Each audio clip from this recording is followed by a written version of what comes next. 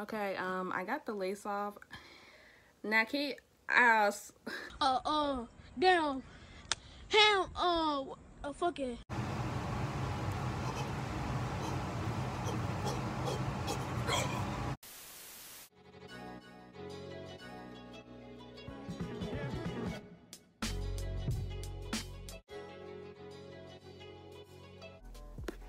Hey y'all, it's your girl Yasi, and today I'm gonna be doing a wig application tutorial walkthrough type of video. I got this wig that's been going crazy on TikTok. It's called the Butta Lace. It's the Butta Lace wig. I think it's Unit 5, and it's by Sensational. The box looks a hot mess, but that's besides the point. But this is how it look. I mean, it ain't gonna look like mine because you know I've been in it, but yeah, it looks something like this. I got the flamboyant.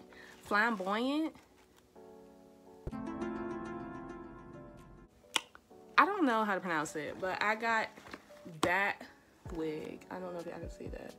The flamboyant blonde, I think that's how it's pronounced. So y'all, I'm editing this right now and I just noticed it says flamboyage blonde. Yeah, just ignore me saying flamboyant. I have no idea why I was saying that. So yeah, I got the blonde one with like ombre. Now when I got it, like, I'm not gonna lie, this don't really look blonde. It looks more brown to me, and then it has like streaks of blonde, like y'all can see here. Like it got some streaks like right here, but it's like tucked underneath. So yeah, it's still cute, but I do wish it was more blonde. But yeah, the curl pattern is very pretty. I did try it on. It looks really retarded when you first put it on. It just needs a little work, but it definitely is gonna be cute once you put the work in. And the inside, it has combs. It's only one, it's like a T part. I know synthetic wigs tend to say they're a frontal when they're not really a frontal, but I guess they're counting this part as a frontal. But really they should just say like it's a T part wig, because I mean it literally looks like a T. But yeah, and it fits very tight. It's not that much of a big head friendly type of wig. It's more like small head friendly, which I have a small head, so that's a pro for me. But it has 3 combs, 2 right here and then 1 at the bottom, and it fits very tight. It's not that stretchy. I mean, it's kind of stretchy, but not really. But yeah, I'm gonna go ahead and put a wig cap on and show you guys how I'm gonna do this. So the first thing I'm gonna do is I'm gonna go ahead and cut off the lace part right here, and I'm gonna go in with some of my contour powder that matches my skin kind of, and I'm gonna pat it. I'm gonna take a makeup brush and like pat it on the inside just to help it better blend in with my thing. I can't get it out, my wig cap, and then I'm gonna come back after I do that.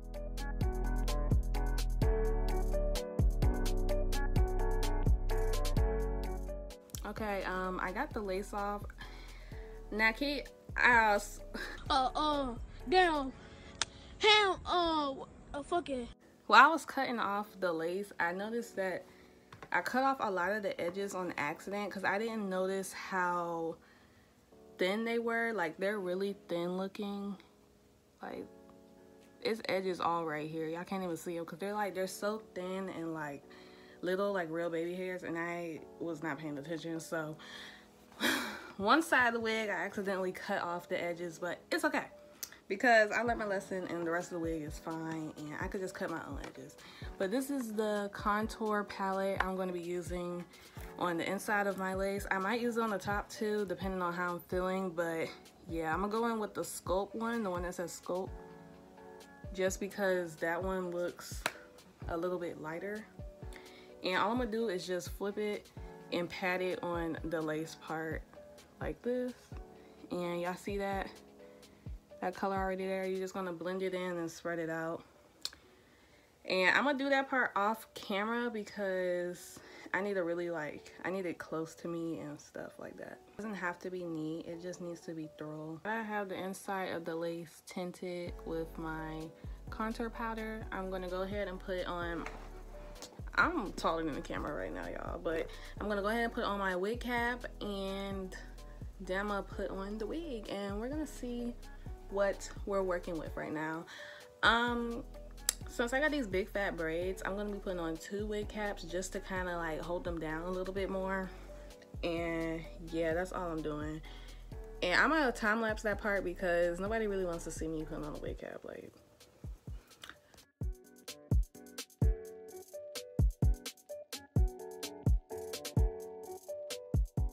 and I do not glue down my wig caps because I like to reuse them and I hate dealing with glue. Like, if you glue your stuff down, kudos to you. But me, I'm not gluing jack diddly squat down.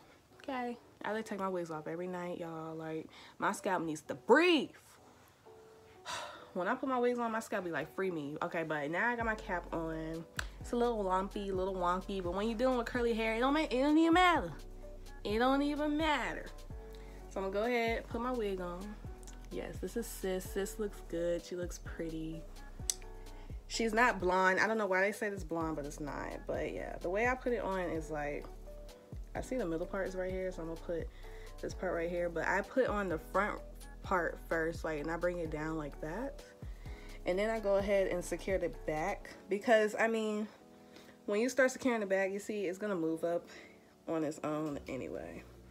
Just make sure it's facing the front. And now I'm gonna have to do a voiceover because my AC just cut on again and it's about to get dumb loud.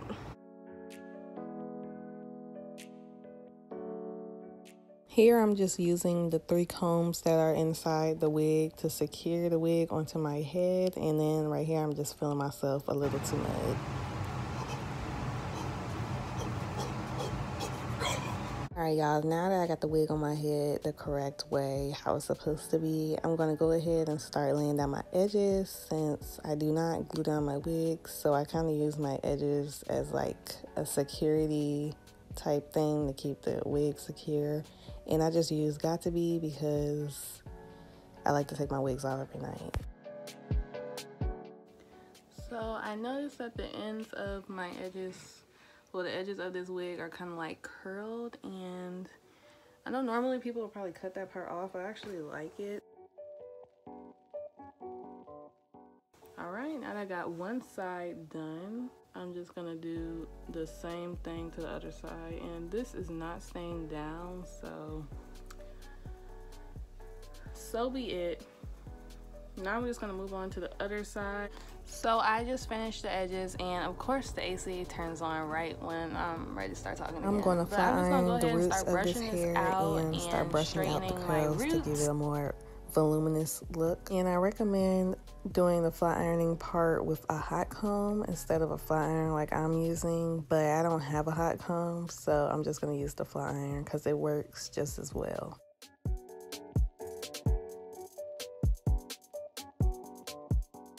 Now I'm just going to put a little Got To Be on the fronts of my hair to make sure that it lays down flat and to kind of give me a little bit of a lift in the front. I don't know if y'all know what I mean.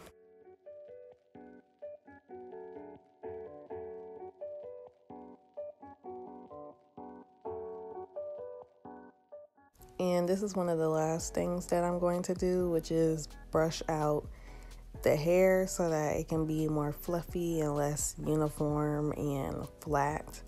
And I'm concentrating on doing like the parts of hair that's underneath that don't really show that much because I don't want frizz at the top of the hair.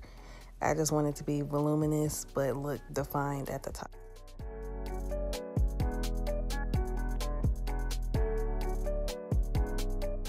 So this is how it's looking. You do not have to make it this big if you don't want it this big, but I love big hair. Even though I have a small head, so big hair doesn't look that great on me, but that's not stopping me. So I'm still fluffing, but you could have been stopped if you wanted to, but I recommend, so after this, you're gonna see me going with some conditioner to help the top, like around, you know, this top part right here. I'm gonna go in and put some conditioner on that, but I would recommend putting mousse, but all I have right now is conditioner, so I'm gonna use conditioner unless I luckily find some mousse in my room somewhere. But yeah, you're gonna see me do that after I'm done fluffing, just so the top can be, you know, defined a little bit more. I do like my hair a little puffy, but you know, I like some definition in there too, so I'm gonna go in with the mousse for that part. And yeah, right now I'm still fluffing because I like really big hair. And I know a lot of people aren't fans of big hair, but I love big hair. Big hair is so pretty to me. So I think I'm about done now because I'm making this humongous. So this is how it's looking. I really like this. This is so cute.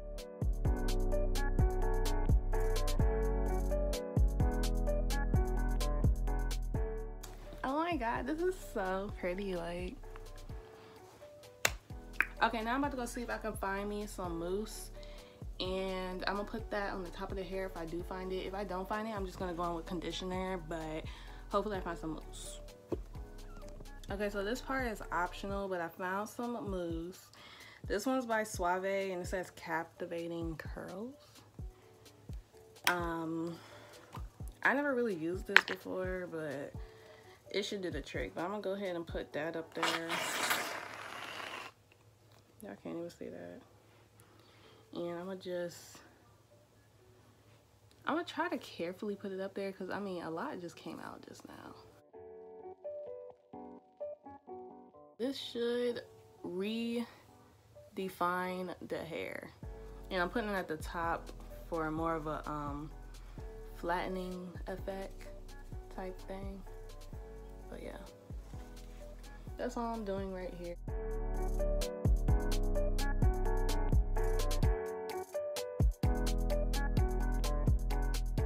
Not it all on my arm. And I'm putting it at the top to, you know, keep it nice and flat. I wanted this part right here in the front to sit up more, but it's okay.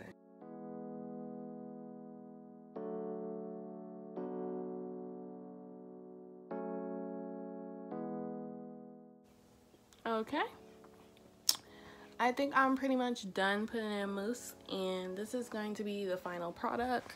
I like how that's just in there like as like an advertisement while I'm doing this, but this is gonna be my final look. And I'm gonna show you guys how it look once I go outside. Like, I'm gonna do a little video with some music over it. Subscribe for more, like, comment, subscribe for more content. Shut the fuck up! Yes! Like, comment, subscribe for more content, guys. I'll see y'all soon in my next video that I'm about to do very, very soon.